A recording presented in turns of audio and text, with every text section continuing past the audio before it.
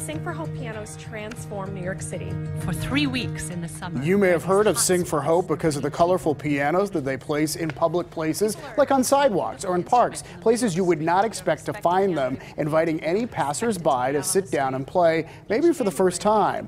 But Sing for Hope also transforms lives through the arts in schools, hospitals, and now through personalized singing grams. This is really neat. The singing grams are a new way for the arts to connect us all, especially during the pandemic, to uplift and bring joy to those in isolation. And David and I are about to receive one ourselves, so keep watching for that. Yeah, we're excited about it. And what's really cool about this is that the money raised from the Sing for Hope grams supports Broadway, opera, and other performers who are not working right now while theaters everywhere are dark. Now, before we get to our song, we want to talk with the co-founder behind Sing for Hope, who just happens to live in Mount Lebanon. She teaches at CMU, and welcome Monica Yunus. Thank you for being with us, Monica.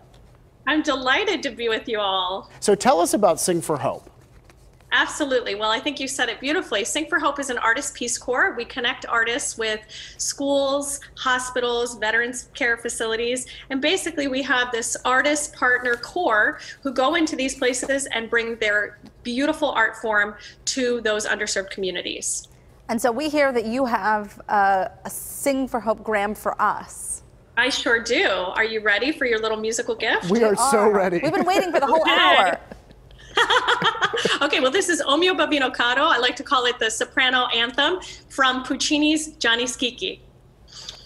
O mio babbino caro, mi piace bello, bello, andare in porta rossa a comperar l'anello, sì, sì, ci voglio andare, e se l'ama se guarda, andrei sul ponte vecchio, ma per buttarmi in ardo,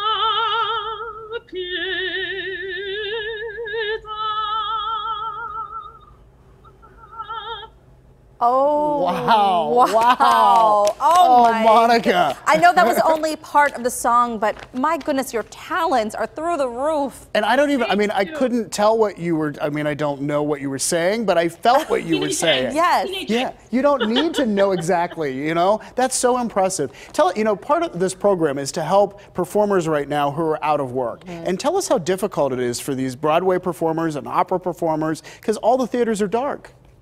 That's right. And according to Americans for the Arts, 95% of all performing arts organizations are closed. They've had to cancel their seasons. So just as you said, we have a lot of incredible artists who were, on Broadway or making their next, operatic debut. And right now it's all not happening. So this was a way for us as an organization that has so many artists who volunteer their time for us to try to give them a little bit of income, to try to uplift the spirits of the people who are receiving these Sing for Hope grants, because there are so many people in isolation.